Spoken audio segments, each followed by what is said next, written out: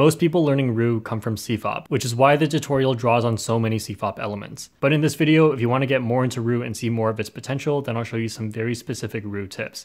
Number 1, using any pair. Not every scramble has a corner edge pair made, but often there will be one. And if you use a more fixed color scheme such as white on the bottom, then you cannot use a pair like this. So in order to use any pair on the cube, you have to be what's called X to Y color neutral. So being able to start with white or yellow as your bottom color will help you take advantage of any pair you see on the cube. So anytime you do find a pair, just take this color and one of these two, so either the yellow-blue edge, which is this one, or the yellow-red edge, which is this one, and then just pair it together with its center. So here it would be easier to pair with yellow-blue, and we could do it like this.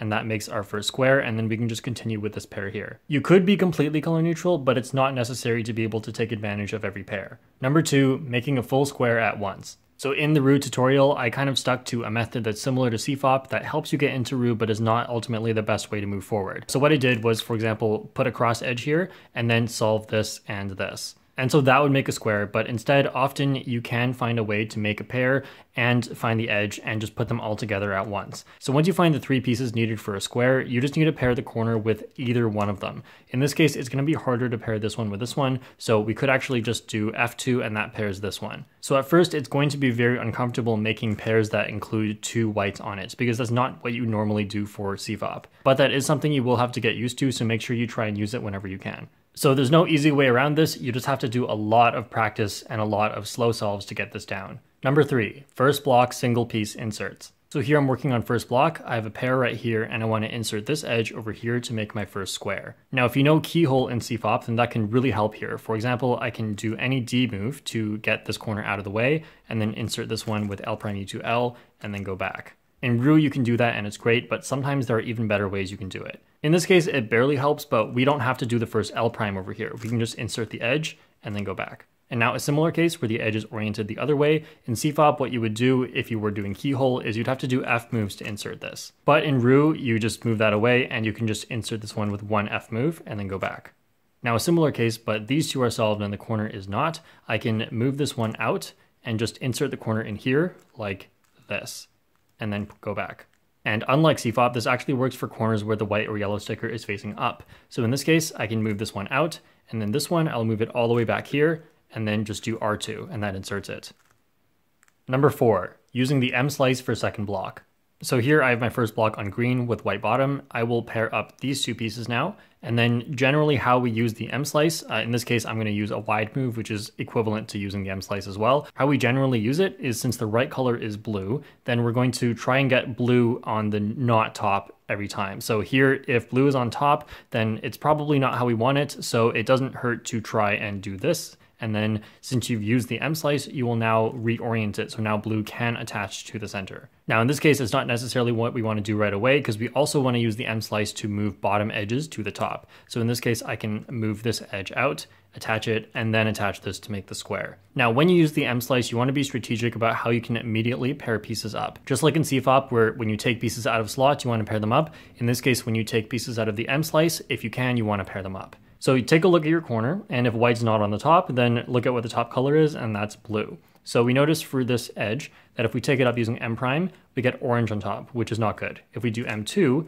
blue is on top, and it matches, so that's good. Now when we do M2, it pushes it to the back, so we're going to move this corner to the back as well, so they pair together. So that's going to be right here, and then push them together like that. And then all we have to do is insert it afterwards. Now here's a similar case, and this time we see that the corner is not oriented correctly. We have white on top. In this case, if it's a front slot, just hold it above the slot and do that. And then this will turn it into a white on the side.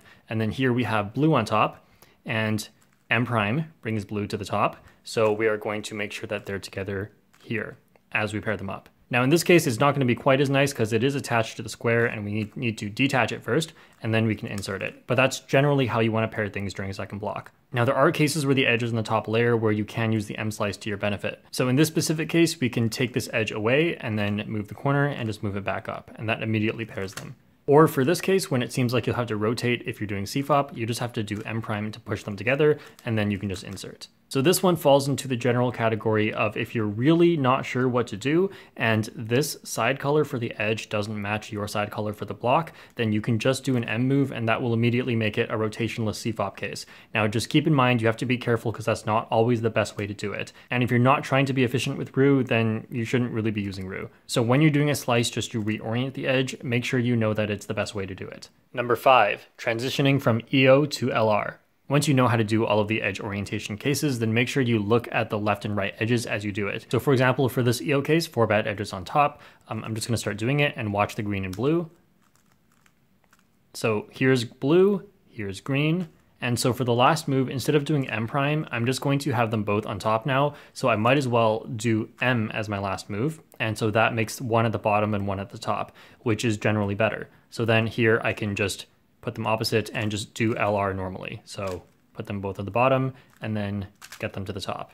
Number 6, 2 special LR cases. So we're solving left and right, which are blue and green. And in this case, once you get them opposite of each other, if you notice that one of them is solved, then here what we're gonna do is push it through the top. So the first move is going to be M prime. And then here we're going to just do U2 as normal and then M prime to solve them. Now in this case, we have blue here and green here. And if you notice that this one is opposite of the two, then we're going to push it down to the bottom. That's like this. And similarly, you should be able to mirror these front and back. So if green is here and blue is here, it is opposite. So we're going to push it to the bottom. So that starts with M prime. Number 7, predicting last 4 edges. So as you do what's most likely going to be an M2 to solve your left and right edges, usually people end up pausing here to take a look at what their edge case is, which is not what you should do. Instead, from the top, you should be able to look at it and instantly know what your next few moves are going to be after you do the M2. So I'll tell you about the recognition technique I use. I don't know if anyone else uses this because I learned about this way too long ago, and Roux is not my main method, so I don't know if it's the best way. I have tested, and sometimes it's not the most efficient by one move, so I mean, it saves a pause, so it's what I use. So as you do the M2, chances are you have this sort of L shape, and even if the center in the middle is wrong, it's still an L shape. So your M2 will push away anything in the middle. We push that edge away, and then remember that this edge was on the front, so we'll move this edge now to the front. Next, this can either be a solo edge, so it's just an edge with the rest all being a different color, or it can be attached to the correct center, such as this one right here. So if it is a solo edge, do an M move that moves it through the top. So here, if we do M, it goes to the bottom. So instead we will do M prime as it stays on top. So M prime keeps it in the top, and then we're going to do U2 because all of your U moves during L4E are U2. So this recognition technique gets you this far. It gets you 2 moves into your L4E, but you don't have to pause if you're good at this. The rest is intuitive, but I can kind of explain. If we have 3 different colors here, then we're going to need to do a double swap after. So swap and swap. But for example, in this case, which is pretty much the same, we're going to do M2 and then move this one here, and we're going to move it through the top because it's a solo edge. U2, in this case, I pretty much did the same thing, but I noticed all of these are solved, so I know it's just going to be solved at the end. Now for this case, again, we're about to do M2 to solve our left and right edges. In this case, our L is over here, and we're going to move this back edge away when we do M2. So of course, put this one at the back. Next, since this is not a solo edge, our first move will move it to the bottom instead. So for non-solo edges, make sure you don't move it through the top like this, you move it to the bottom. And then of course U2, and then we just take a look at this again. So again, this middle strip tells you what to do next. This one is solved, so no reason to bring that to the top. We'll bring this one to the top, so that'll be M prime, and then of course U2 because all the U moves are U2. In our next category of cases, this is the broken bar case. So in this case, our bottom color is white. We notice that there's a white bar here, but as we do M2, it's going to break that bar. This is actually the same case, even though it doesn't look like it, because here, when you do M2, you can see that the white will definitely not make a bar. So if you know you'll get a broken bar case, then what you do is you look at one of the side colors. So in this case, red, the red center is here. So I'm going to match them afterwards. So M2 and then match it. Next, always do M prime U2, M2 U2. And then one more move. Now in this case, since it's a broken bar case, I'm gonna follow the exact same steps. So I'm gonna do M2, and here's the orange, there's the orange, I'll try to match them.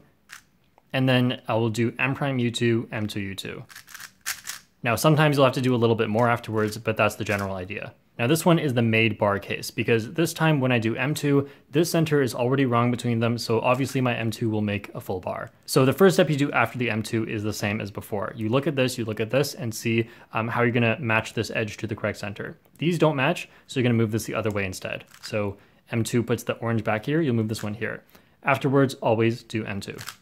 Now this is the same case because we have a full bar that won't get broken. So you're gonna do M2, and again, this and this, they match, so I'm gonna move that to the back. And then afterwards, always do M2. And maybe a little bit more afterwards. All right, thanks for watching, and if you liked learning Roux from me, well, I'm sorry to say I'm not gonna have that many more Roux tutorials as I use CFOP, but for more stuff on Roux, check out some channels I have listed in the description. Thanks for watching, and I'll see you guys next time.